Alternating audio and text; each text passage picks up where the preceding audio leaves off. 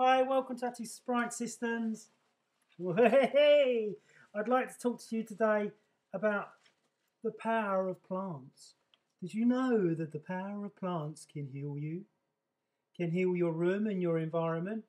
Can keep you breathing much better? Can help collect dust? Okay. Plus, if you talk to them, hello planty, I love you. If you talk to your plants grow and they get stronger. Okay. Let's get the plant out of the way. I'm Scott Bryant of Active Bryant Systems, and the reason why plants are so important is that they can oxygenate the room. They can make you feel more balanced, more peaceful. And obviously, if you've got a plant, it's cheaper than having a dog. So with a plant, you just got to water it. You got to love it. You got to look after it, and otherwise it dies. And I've spoken to people that say they can't have plants because they die all the time. And I think it's because they can't have plants because they can't look after themselves. So how can they look after a plant? Remembering that a plant is a living organism. Okay, I know a lot of people think plants are a bit faffy and plants are not important, but they are important. If we had no plants on the earth would look pretty bare, wouldn't it? It'd look really, really boring. And when you see plants in the spring and they're blossoming and stuff like that, they make you feel good, and they smell lovely, and it's a great thing to give as a present.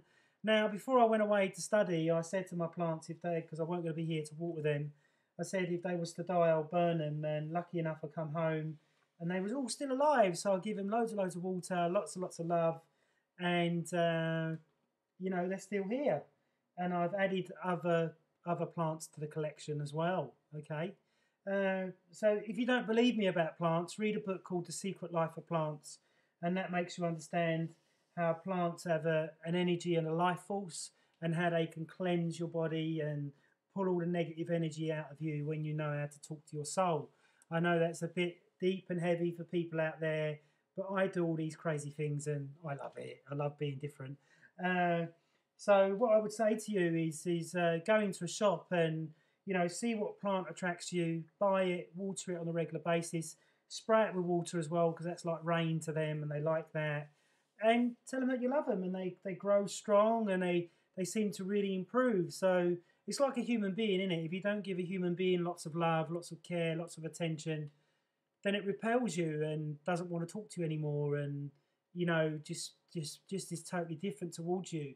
So that's my blog on plants. I love plants. I hope you do too.